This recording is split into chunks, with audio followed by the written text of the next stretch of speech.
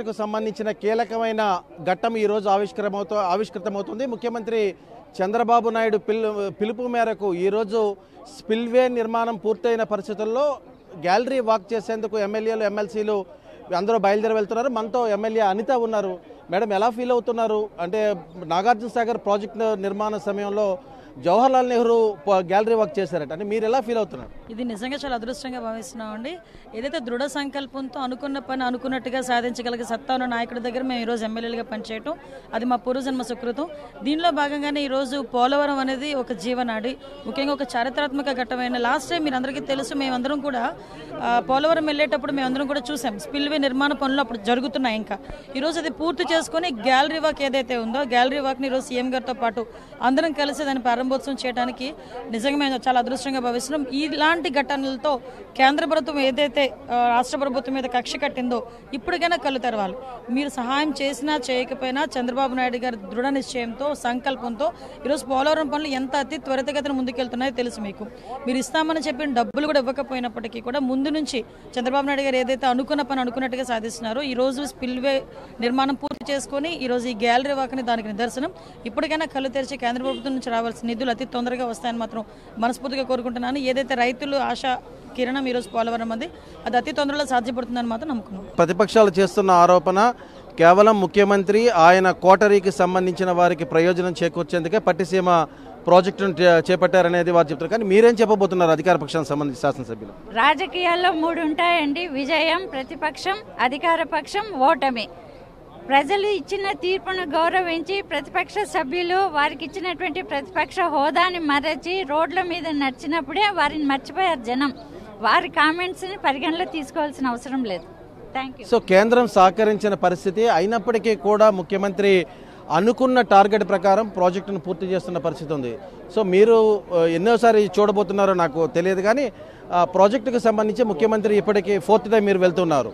So Polavaram ప్రాజెక్టుకు సంబంధించి ఇప్పుడు మరొకసారి ఇప్పుడు వాక్ చేయబోతా ఉన్నారు. సో మీరు ఎలా ఫీల్ అవుతున్నారు? నిజంగా గ్యాలరీ వాక్ అనేది ఈరోజు నా అదృష్టంగా భావిస్తూ ఉన్నాను. ముఖ్యంగా 3 జిల్లాల్లో ఉండే రైతాంగం కానీ ప్రజలు కానీ అందరికీ కూడా ఆరాధ్య దైవం ఈ చంద్రబాబు నాయుడు గారి జీవిత కాలం మర్చిపోరాని సన్నివేశం దగ్గరే ఉంది.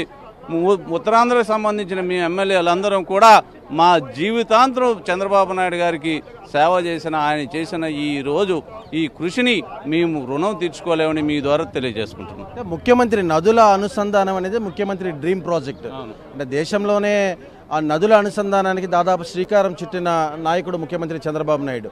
సో పోలవరం ప్రాజెక్టు కానీ పట్టిసీమ ప్రాజెక్టు ద్వారా ఇప్పటికే రాయలసీమకి నీళ్లు తీసుకువెళ్ళిన పరిస్థితి ఉంది.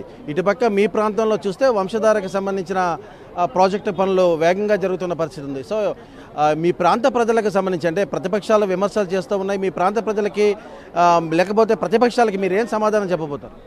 ఈరోజు ప్రతిపక్షాలు ఏం మాట్లాడుతున్నాయో ఒక పైచాచిగా ఒక సాడిస్టిక్ మెంటాలిటీతో మాట్లాడుతూ ఉన్నారు. ఈరోజు పోలవరం ద్వారా 58% పనులు పూర్తి చేశామంటే వాళ్ళు కళ్ళుండి నమ్మలేని పరిస్థితి. ఈరోజు పట్టిసీమ ద్వారా ఆ రోజు 1100 కోట్లు ఖర్చు అయితే ఈరోజు ఈ రాష్ట్రానికి కొన్ని వేల కోట్లు పట్టిసీమ ద్వారా ఇచ్చి కృష్ణా డెల్టాను ఆదుకోవడమే కాకుండా రాయలసీమ ప్రాంతానికి కూడా నీరిచ్చి అక్కడ పంటలు కూడా ఆదుకున్నాం. ఈ రాష్ట్రాన్ని కరువు రహిత రాష్ట్రంగా తయారు చేయడమే చంద్రబాబు నాయుడు లక్ష్యం అయితే ఈరోజు ప్రతిపక్షాలు మాట్లాడుతూ ఉన్నాయంటే నిజంగా వాళ్ళు ఒక సైకాట్రిక్ మాదిరిగా మాట్లాడుతూ ఉన్నారు, ఒక పిచ్చితనంతో మాట్లాడుతూ ఉన్నారు. వాళ్ళని తొందరలోనే ఆంధ్రప్రదేశ్లో ఉండే రైతులందరూ కూడా కలిసి తరిమి కొట్టే పరిస్థితి దగ్గరలోనే ఉందని మీ ద్వారా తెలియజేసుకుంటున్నారు. మరి కాసేపట్లో ప్రారంభమయ్యే ఈ యాత్రకు సంబంధించి ఇప్పటికే మంత్రి అయ్యన్న పాత్రుడు ఇక్కడికి చేరుకున్నారు. అలాగే బీజేపీకి సంబంధించి బీజేపీ ప్రతిపక్ష నాయకుడు విష్ణుకుమార్ రాజు కూడా ఇప్పటికే ఈ ప్రాంగణానికి మరి కాసేపట్లో వారందరూ కూడా పోలవరంకు బయలుదేరతారు. అలాగే ముఖ్యమంత్రి పిలుపు మేరకు అక్కడ స్పిల్వేలో వీరందరూ కూడా వాక్ చేసి చరిత్ర సృష్టించబోతూ ఉన్నారు. కెమెరామెన్ మీరాతో కలిసి శ్రీనివాస్, AP24x7 విజయవాడ నుంచి.